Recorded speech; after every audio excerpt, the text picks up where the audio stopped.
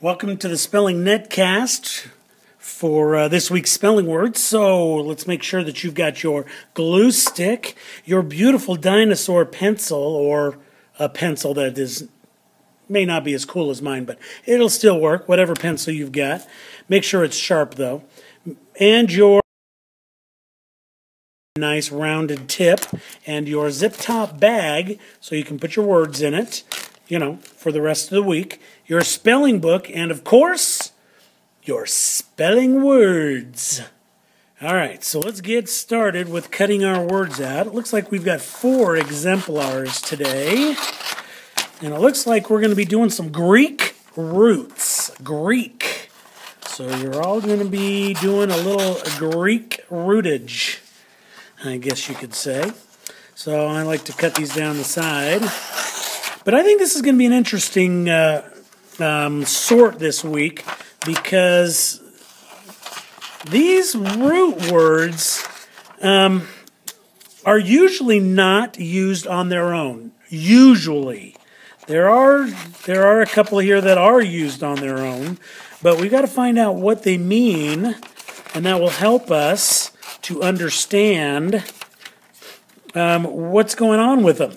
So remember, you cut these out just like that so we can put them across the page so you can write it above it. I like to go straight up each one of these. But as in Greek roots, we're going to put a couple of these together because they're going to mean something very interesting. And so we got to find out what they mean.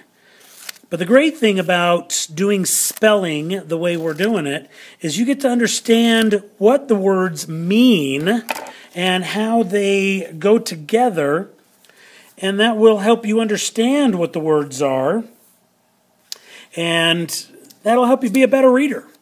Because then when you see these roots anywhere, then you'll kind of figure out what words mean.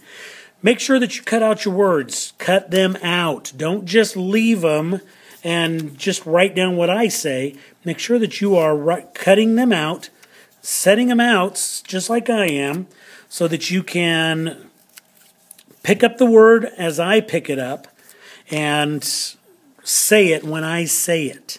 I want you to make sure you're doing this, because it's not going to help you if you don't do what we're doing. You got to do exactly what we're doing. That will help you as be a better reader and writer. All right, so first thing we're going to do is I like to take off that little piece there, and then we're going to glue this to the top. If you're not going to glue this, you need to write out Sort 28 Greek Roots and write it exactly like that. You need to know this so that when you do next week's words or the next set, then you'll know which words to do next.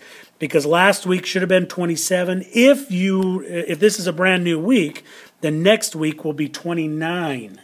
So make sure that you get this written out. I like to go down 2, and then so I'm going to do Tele. And these are things that you kind of know. You kind of know what Tele is, and we're going to talk about that one. Phone. Ooh, that was interesting, wasn't it? Telephone. We'll have to talk about that. Photo, you got photo, and we know what that is, but we're going to find out what that means today. And graph. Interesting. Photograph. Telephone. Huh. We're going to have to look and see what those mean. And I think you might know what they could mean, and so we'll have to check those out and see how they all fit together. I think this is going to be interesting for us. Make sure you cut these out, because I want you to sort them tomorrow night. So make sure you keep them in your zip-top bag. If you're not cutting your words out, you're not getting better. It ain't going to happen. You're not going to be a better speller. You're not going to be a better reader and writer. You need to cut them out and do what I'm doing, and that will help us. Do as I'm doing. All right? So, telephone, photograph. So I think what we're going to do first is, let's start with Tele. And what do you think Tele means? What do you think Tele means? Because this is going to be interesting. So let's put out this first one here, and television. Everybody knows what a television is, right? Right? Tele. And so what is vision? It's seeing, isn't it? Seeing, right? Vision, it's vision. Tele means distance. And so when we look at distance, or distant, sorry, let's change that. Let's make that distant.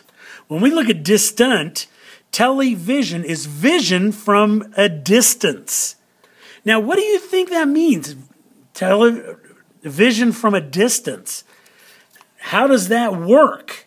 Because when we're sitting in our living rooms watching our television, we're not very far from it, right? But where does that program come from? It comes from the satellite or the cable or an antenna from a distance and comes into our living room. So it is vision from a distance. That's why we call it a television. All right? And so that's kind of interesting right there. But let's look at the next one, because this is something we use all the time. And we're going to go telephone. Telephone. And there's an E on the end of this. Telephone. And so tele is from distance. Phone, what do you think phone means in Greek? Because this is Greek, not English, Greek. Phone actually means sound. And so telephone is sound from a distance. And so you're saying, oh, well, sound from a distance, the phone is right next to my ear. No, actually, where is that other person that is on the phone? Oh, we got to do something here. Look, telephone, telephone. That means I have to write this twice. Telephone. And so phon is what I underline. If there is two of them in here, you have to write them twice, 2 times. So make sure you do that. Telephone. Telephone. Sound from a distance. All right? Okay, next one we're doing is phone. So let's think of what we could do with phone. Let's look at, microphone. Micro means small, right? So it's a small sound. So what does that mean, small sound? Does that mean when we use a microphone, it's tiny? Our sound is really tiny? No. Actually, what microphone means is it's a device that picks up sounds that would not be heard very well, or small sounds. So we might be talking into it really quick, but when we do movies here at school, you will find out that the small sounds behind everybody actually are louder than the people in front. So it brings out those small sounds. So when we do our movies, speak loud, or they're never going to hear you. Got it? All right, so let's move on to the next one. We got sound and we got distance. So what is photo and graph? So let's look at photo and graph. So let's do that. Let's do photograph. Oh, microphone. No, okay. Photograph. Photo is what? Photo is actually light. It's not a picture. It's light. So photo is light. Graph means... Anybody? Right, as in what we're doing here. So photo is writing with light? What? No, it's to record or write something with light. And so that's interesting because if you're writing with light, how a photograph works, or cameras work, is that what they do is they actually use a lens that lets light into it. So if you look at a camera, you'll see that it has a lens. See, this is my little camera, and this is a lens. It lets light in, and it's written on the computer or on my flip camera here, or on film. It's written on film, but it's the light that actually makes that film happen. It's written onto film or a disc if it's a digital camera, but it's the light that is written. Isn't that interesting? But we do photo here, and what do we have to do here? We have to write it again. Exactly. Photograph. And graph is actually underlined there. So we got written with light. So that's how a photograph works. So let's look at our next word here, though. Let's look at telephoto. Telephoto. Ooh, so we have to write telephoto here. Telephoto. Tele means distant, and then photo means light. Telephoto. So that means it's light from a distant. Light from a distant. So isn't that interesting? But a telephoto lens is actually light or something from far away that we're taking pictures of. So it's way over there. It's light from the distance that is actually literally lighting or writing with light. So a telephoto brings far things from a distance so we can write them with light. Telephoto lens. And with a telephoto lens, we take a photograph. Isn't that interesting? You guys find that interesting? I really do. So let's look at another one. This was an interesting one that I thought. Paragraph. Paragraph. Because paragraphs are what we make you write. And so the interesting thing about a paragraph is that it is writing, right? Writing. But what does para mean? Para actually means beside.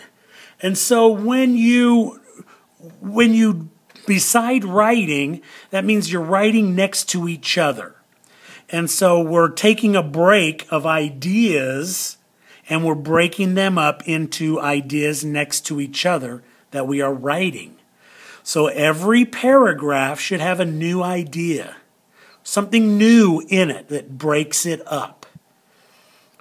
Or it's beside the writing, beside each other. That's why they're next to each other. Isn't that interesting?